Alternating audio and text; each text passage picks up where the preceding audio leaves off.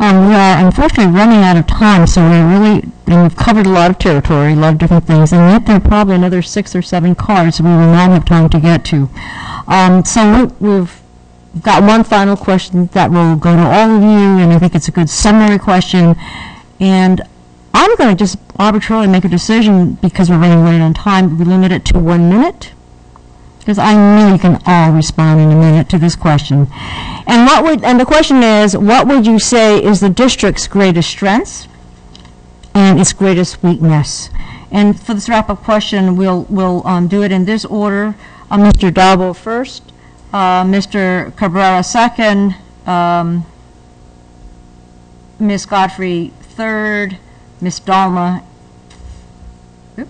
then Ms. Jeffrey. Did I get everybody? 1, 2, 3. Godfrey? Dalma, Cabrera, I'm sorry, Foster, Dalma, then Godfrey. Wait, hold on. Can you say? Give me that again. Let me sure I've got my numbers right. Dalma, Cabrera, Foster, Dalma, Alma, and Godfrey. Okay. Thank you. Like Simon, We all like passed. That was Simon says. great. It's like Simon says. I'm sure you're just getting more time for the question to think about it, okay. We're stalling. Greatest strengths and greatest weakness, 1 minute, please. Mr. Dauber.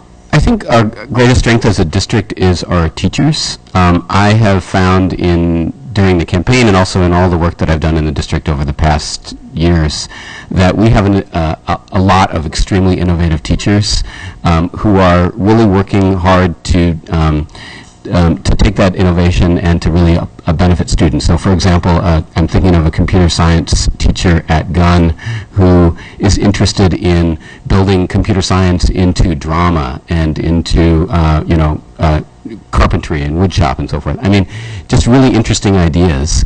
What we lack is a way to take those ideas and to really help those innovative teachers get the resources that they need in order to do them, to reach out to the connections outside of the district that would be able to help them out. As Jana was talking about, our connections to Stanford and Foothill and so forth are really weak.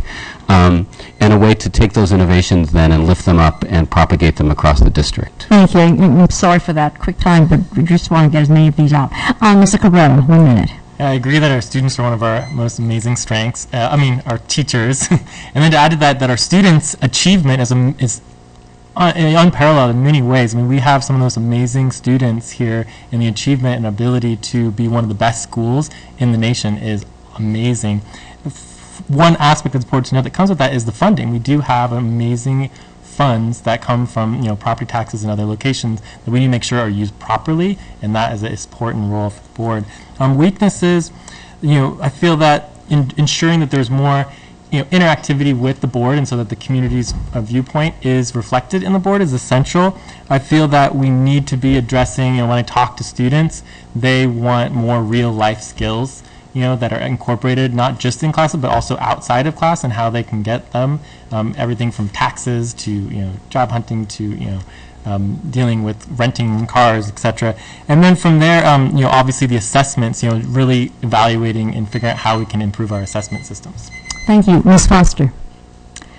I think our greatest asset is our students. I'm thinking yesterday I was at a campaign event, and the daughter of one of the women there was just sketching with a pen in her hand and making the most exquisite drawing I had ever seen on one of my flyers.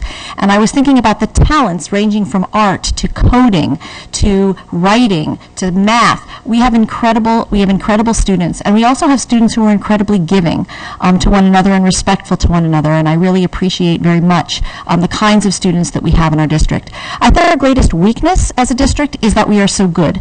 And there's a saying that sometimes the biggest obstacle to being great is being good. And it creates a little bit less urgency, I think, sometimes, a little bit less impetus to innovate than we otherwise might. So I believe that it also, at the same time, creates a certain amount of stress and pressure on being such world changers for every single one of our students that if they feel that they haven't cured cancer by senior year, that they must be a failure. Ms. Donlin. So I'm not just going to say that the school district has one strength. I'm going to go for this school district has amazing students. If you've never been to a ropes presentation in Connections at JLS, you need to do it. You need to do it because it is an unbelievable experience and a very humbling one. I wish I could be doing half of that at the double the age. The second thing is teachers. We have teachers here that inspire our students in a way that I will never be able to thank enough, and they've inspired my kids.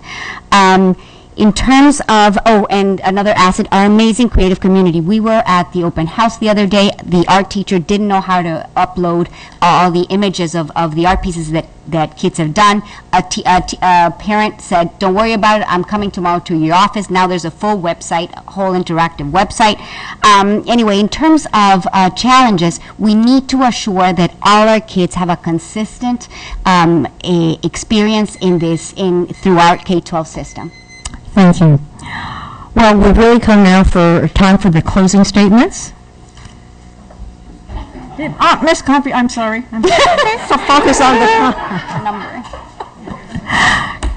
A minute, yes. Okay, I'll take a minute. So when I walked in tonight, there's some, behind Sarah back there, there's some boards that have a lot of writing on them with ideas about how to meet the goals. And I thought, damn, we have great personnel in this district. That, if you read what's on those boards back there, you can see that we have people in this district who care about kids every day and are thinking about them every day. What is not so great about our district is that we don't have a great systemic way to make that the center of what we do all the time.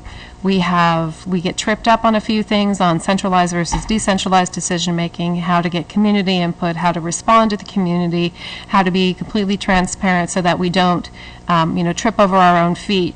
And that's unfortunate. We can fix that. Those are fixable structural things. What we can't go get someplace else is the personnel that it takes to do the kind of work that's happened back there, that they come together for our kids all the time and they just bring it. And our kids come home and they love their teachers. Thank you. Was that, okay, now we can do our 2-minute calls. No, I apologize. I get lost a little bit sometimes in trying to watch the time and questions in order. Sure.